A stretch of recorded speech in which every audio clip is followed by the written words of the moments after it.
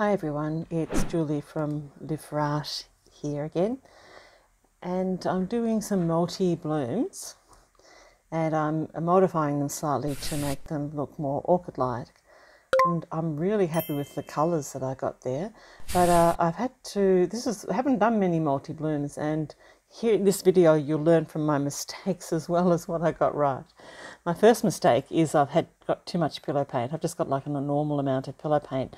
And when you're doing multi-blooms, you don't want them to spread out so far. As you'll see, we'll sort of lose them off the board. But I'm mostly using pigments. I think the only paint I'm using is that Quinacridone crimson that I used at the end. And yeah, so I've also done a mixture of blowing with my mouth and blowing with a hairdryer. I don't think I could quite decide what to do. So learning from my mistakes. Got to watch the drips when you're using a stick and modifying them, because they spoil it. But I've just come in to enhance petal-like effects, and then come out taking the edge of the petal out as well, which is a really nice shape for doing some sort of flower that looks more like an orchid. So, as you'll see, most of those have gone right off, and I decided to do another one on here. But what was there, if you look at those petals, they're looking pretty good really, with just a nice amount of lacing and colour on them. I was a bit of a slow learner when it came to how much paint to have on. It wasn't until afterwards, and I was reflecting on it, I learnt. So this is looking okay, and I really wish I'd stopped at this point, because I think it's not a bad balance. One main flower with some other petals and leaves coming along. But I didn't stop. I decided to do something else. Thinking. And by this stage, the paint is really thin.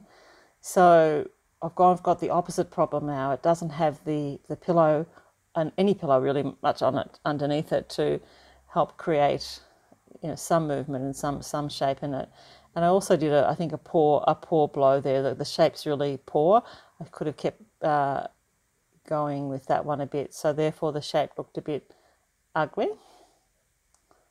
Bit of a blob there compared to the rest, so it didn't take me long to think that one was going to have to go. So what I did now is put the paint further in. I knew that I'd obviously had it going off the edge, so I thought if I put them closer together, that might maintain more of the petal on there. But I hadn't still quite woken up to the fact that it's the extent of the pillow that's really spreading it underneath. I was a bit of a slow learner on this one. I will tell you what all the colours are when we come to the final bloom, when I'll slow it down to normal speed and tell you all the exact colours and pigments. I'll also put them into the description. So as you can see, I've moved to the hairdryer. I'm still trying to find just the right hairdryer for this. It's very hairdryer for one, and then mouth for the other. Sometimes I get a reasonable petal shape, and other times I go quite odd because of the shape of the hairdryer and perhaps how I'm using it. So I think by this stage I knew that this was not going to be a great one, and I think this is the one I keep actually, but I've dribbled over that centre flower, which is one of those things that really annoys me. I think what I had noticed was the odd shape of one of these petals here.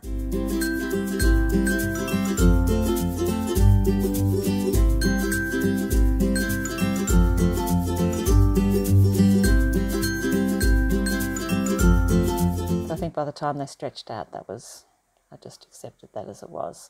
So yep, that one was a keeper with a very annoying line on there.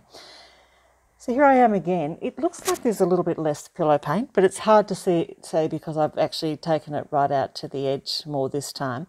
The only addition of colour here is I've added some green apple colour to it.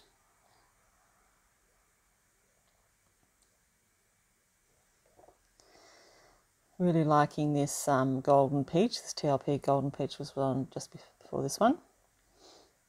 And the other thing I've realised is I've got to be really careful with how much of this Quinacridone crimson is on.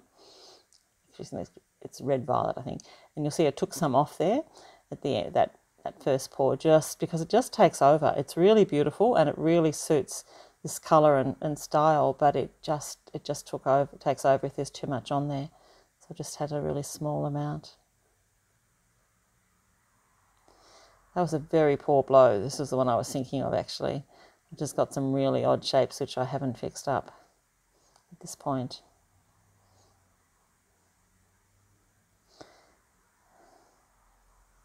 So in this case, the one I did first, okay, it was okay, but that one at the top's got really odd shape. So clearly lost them again, but look at that top, or the top one, the one with the more green in it. It just is such a lovely colour. And it stops. There we go at the top.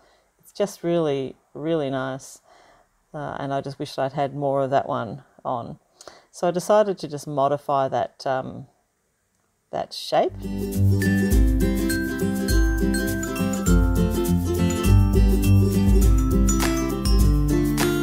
And again, I could have stopped here, and that would have been okay.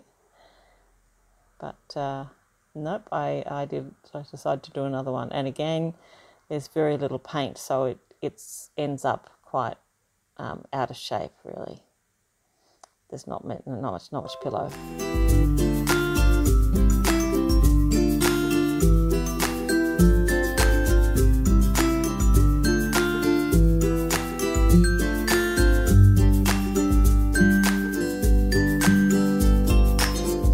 See how when there's no pillow underneath it, it's really hard for it to move. That when you're using the blowing, the hairdryer, so it's just really odd.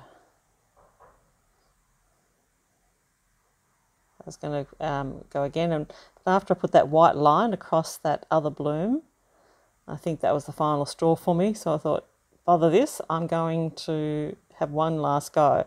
So having not had a huge success with my multi blooms in this endeavour, I just decided to go for a single orchid bloom to finish up.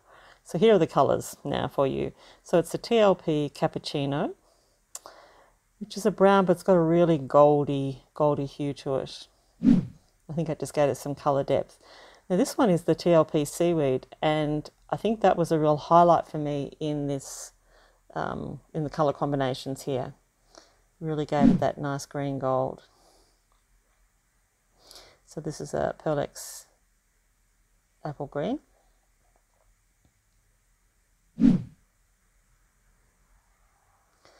Just a little touch of cinnamon, TLP.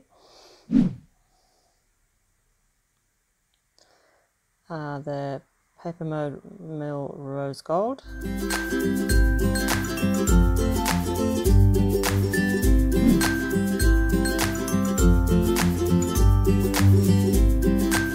And some gold.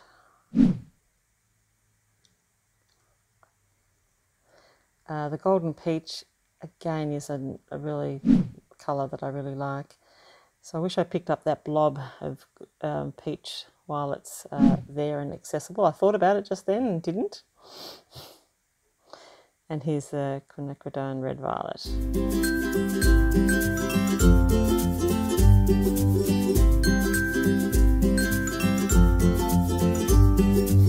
So you noticed when I've been doing these blooms that once I put the cell activator on, I blow down and around a little bit. I just widen that area of where the cell activator is. So then it gives me a wider base of which to blow out the petals. So just a quite strong puff just to blow it out a bit. Here we're using the hairdryer.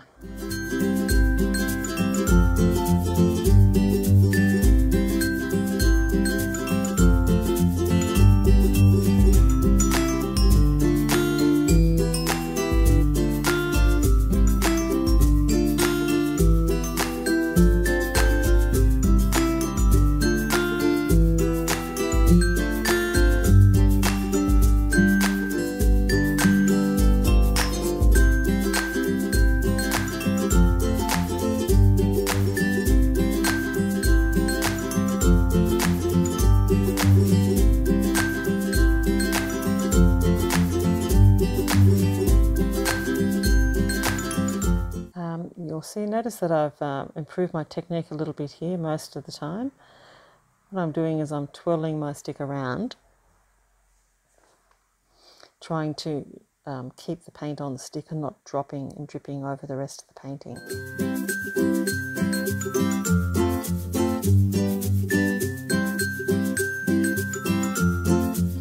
So easy to get those lines across the painting.